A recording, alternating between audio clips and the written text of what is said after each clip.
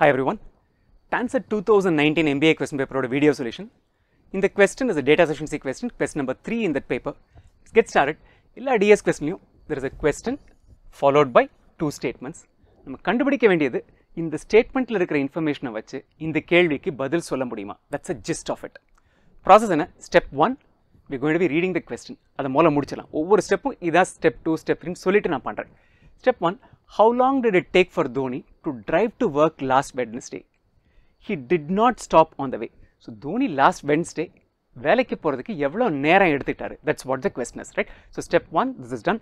Don't read the statements right now. நம்ம அப்புறமா படிக்கலாம், right? These are the four answer options.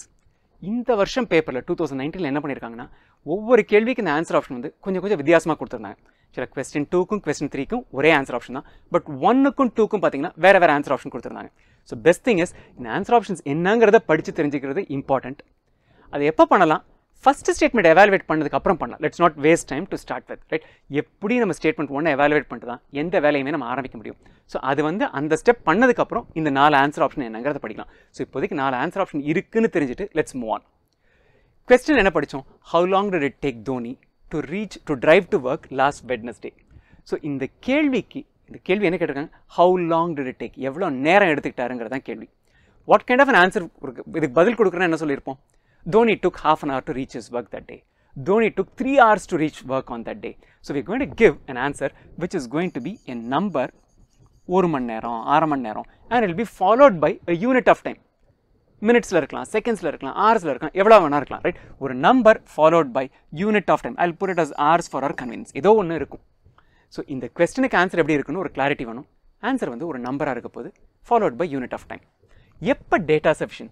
Number ஆன்சரா இருந்தனாலே அந்த மாதிரி கேள்விக்கலாம் data is sufficient when we get a unique answer.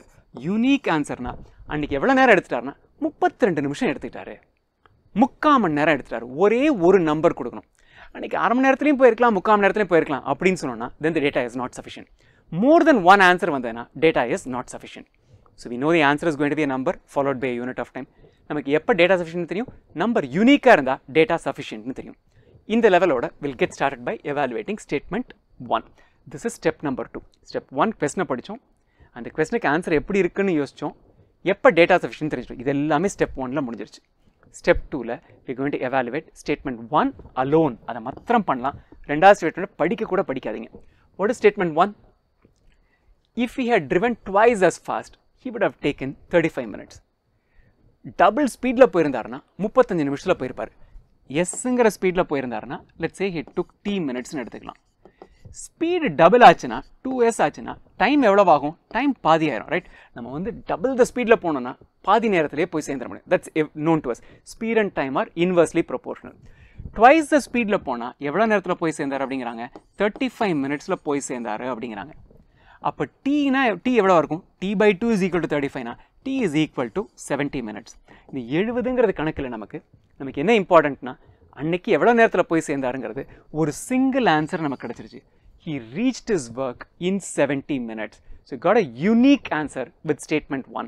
So statement 1 alone is sufficient. இன்னொரு தடவை குயிக்கா பார்த்துடலாம். அன்னைக்கு வந்து போன வேகத்துக்கு டபுள் வேகத்துல போயிருந்தா 35 நிமிஷத்துல போய் சேர்ந்திருப்பாரு. ஸோ அன்னைக்கு போன வேகத்துல எவ்வளவு நேரத்துல போய் சேர்ந்திருப்பாரு? டபுள் வேகத்துல போனா பாதி நேரம் ஆகும். நார்மல் ஸ்பீட்ல போனா இந்த கொடுத்த நம்பருக்கு twice the time ஆயிருக்கும், which is 70 minutes. So we've been able to find a unique value for the time that Dhoni took to reach his work on Wednesday. So statement 1 alone is sufficient. இப்போ நான் சொன்ன மாதிரி next step 2 முடிச்சிட்டோம். Step 3ல போயிட்டு we'll eliminate answer options. எதெல்லாம் இருக்க முடியாதுன்னு பார்க்கலாம். Statement 1 is sufficient ன்னு தெரியும். 1 alone is sufficient. Okay, so இதா இருக்க முடியும். But 2 is not sufficient. இன்னும் நம்ம statement 2 evaluate பண்ணல. அதனால 1 alone is sufficient ஆன்சரா இருக்கு. 1 alone is sufficient இருக்கறனால A could be an answer. ஒரு question mark போட்டு வச்சுக்கலாம்.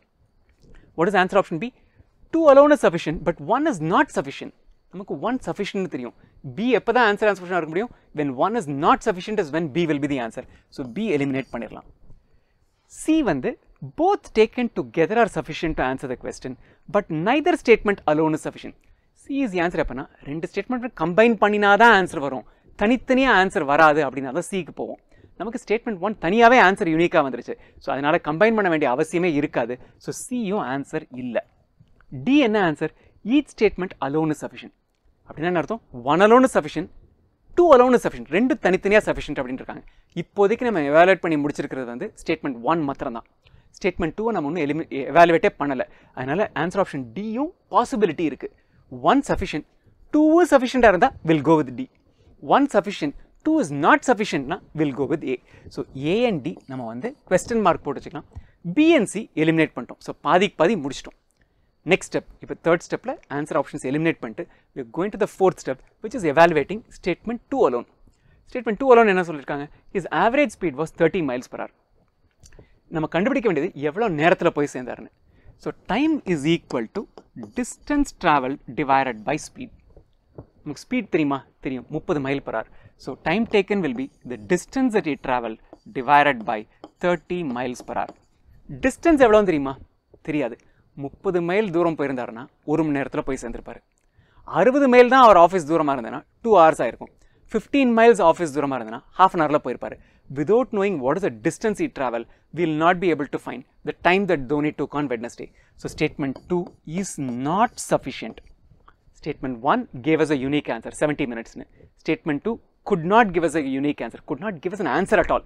So statement 1 alone is sufficient. இது ரெண்டு eliminate பண்ணியாச்சு. Statement 1 alone is sufficient, but 2 is not sufficient.